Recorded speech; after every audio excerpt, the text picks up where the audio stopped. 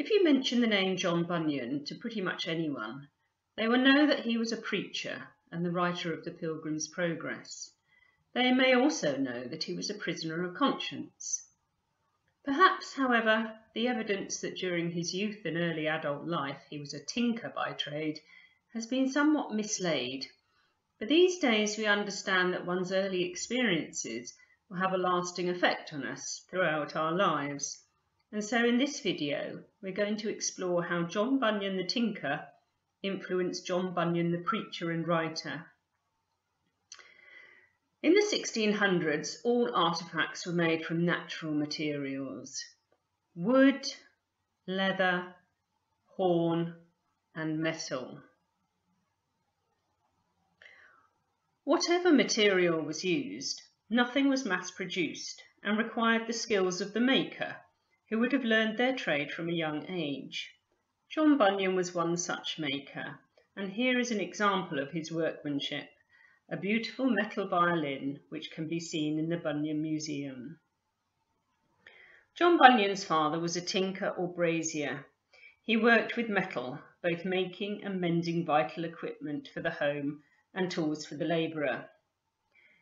In Grace Abounding, John Bunyan's autobiography, Bunyan describes the tinker as being of that rank, that is, the meanest and most despised of all families in the land.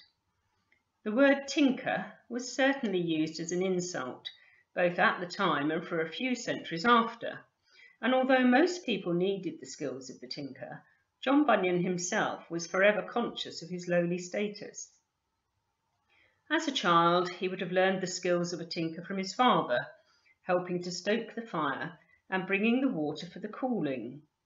At the same time, we know that he had some education until he was 14, and so was also developing the skills he would later need for preaching and writing. But did the experience of being a tinker continue to be a force and an influence throughout his life? And if so, what is the evidence? When John Bunyan became a tinker in his own right at the age of 14, he would have become used to travelling around beyond his own front door, to seek out work and effect repairs and commissions for the wealthier houses around the county. He also had to carry the tools of his trade: the heavy iron anvil, the important hammers, and the tongs and the leather bucket. In travelling around, John would have seen a bit more of his county of birth than he might have done growing up. The hills and valleys, the streams and rivers, and of course he would have noted the pleasant easy paths and the more tricky winding stony tracks. We can imagine John cursing as he travelled the harder roads and greatly preferring to take the easier routes, even if it extended his journey or even made him late. Furthermore, he would have come into contact with the highs and lows of society, which made up his customers at the time. The loud and unsubtle working people who would flock to the marketplace where he set up his tools. The men and women who he might get a glimpse of when he visited the wealthy houses to ply his trade. What did John make of this great variety of place and life? Well, he was a rebel himself and possibly didn't judge the behaviour of others at the time, but he certainly recorded it in his memory. And a reading of the Pilgrim's Progress shows us how deeply these experiences resonated with his later deep commitment to God and his beliefs. Firstly, the main character, Christian, has a burden. In the story, his heavy burden is his great sin and unworthiness. John could empathise with that. He knew himself to be a sinner from an early age and could almost certainly recall the physical weight of his tools of the trade, which he needed to carry around with him. It's not hard to see how he transposed that experience into the pain and discomfort of carrying the burden of a sinner. John sends Christian on a long journey to lose that burden and attain his place in the celestial city. It's no accident that Christian's spiritual journey can be so easily mapped in John's own physical journeys around Bedfordshire. For example, the wicket gate which Christian passes through at the beginning of his journey is thought to be the gate to Elstow Parish Church.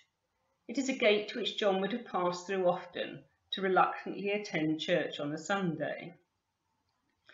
The cross, where Christian is able to lay down his burden, is believed to be the cross at Stevington, a place which John would have visited as a tinker and probably later to preach.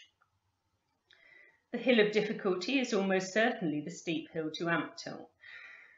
And the House Beautiful, the place that John was most likely making for at the top of this hill, known as Houghton House. Vanity Fair, that place of viciousness and sin, is probably based on John's own experiences of watching rogues, actors and jugglers at work at the Mayfair in Bedford. But we know that John also remembered his pleasant experiences in and around the town. They went on their way to a pleasant river. On either side of the river was a meadow curiously beautified by lilies, and it was green all year long. Whilst writing that in his dreary prison, John was almost certainly remembering his view of the river from the town bridge during happier moments. The people and types of people John met on his travels also pop up to challenge or comfort Christian under such names as Faithful, Lord Hategood, and Mr. Worldly Wiseman, to name but few. Bunyan the preacher had a constant verbal battle with the great and the good because he often called out their unchristian attitudes. Clearly, the journey and experiences of the tinker were not experiences which John Bunyan the preacher put behind him, but instead built upon them to become the man we mostly remember. Indeed, the tinker is the thread which binds the two and enabled John to write a story which was, and is, so accessible to everyone, whatever walk of life they come from.